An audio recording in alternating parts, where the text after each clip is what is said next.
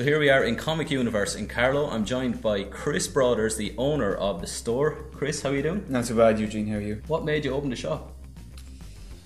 Well, I suppose it would be from my love of comics and so on, superheroes and everything. I mean, that's really where this kind of idea might have started. Probably when I was a kid, right. Really. Right. I just kind of was thinking, wow, wouldn't it be great to have just access to all the comics in the world? That would be excellent. Right. Now obviously that's nigh on impossible, but owning your own comic book store gets pretty close to that. And the name, Comic Universe, how did you arrive at the name?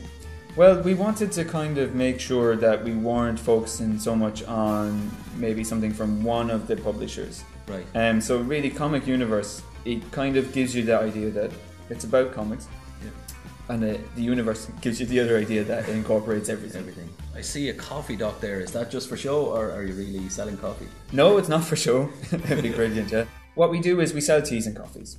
Because we've created a seating area here, which is all about retro comfy furniture. They want to relax in the environment that we have here. Then they can avail of that. But also, I mean, we do combos with the comics and coffees and so on. Is there anything in here for the older generation? It's for everyone. And that's really what we're really trying to focus on here. I mean, we have comics for as small as they get to as old as they get. That's the point of this place. What we have actually, we place out a lot of old comics. They're called the Judies and the Bunties and the Mandies. Yeah. Now they are for parents when they come in and their kids want to go through all the newer issues or so on and look for something they want, that a parent can relax, again sit down, relax, maybe have a coffee or just read through one of their comics that remind them of their childhood. We have a couple from the 70s, a couple from the 80s. We have a lot of older comics that maybe some people prefer the older comics, so they're for sale also. The oldest one at the minute would really be our Batman comic from when it was still known as the Detective Comics. I see a lot of props in the window. We've a 7-foot statue of Jar Jar Binks. I mean, either love him or you hate him. Yeah. But the one thing he does is he'll definitely catch your eye, and he's a conversation starter. So Chris, if there's something a customer wants that's hard to find, can you source it for them? Well, we'll certainly do our best, Eugene. That's really what we want to do.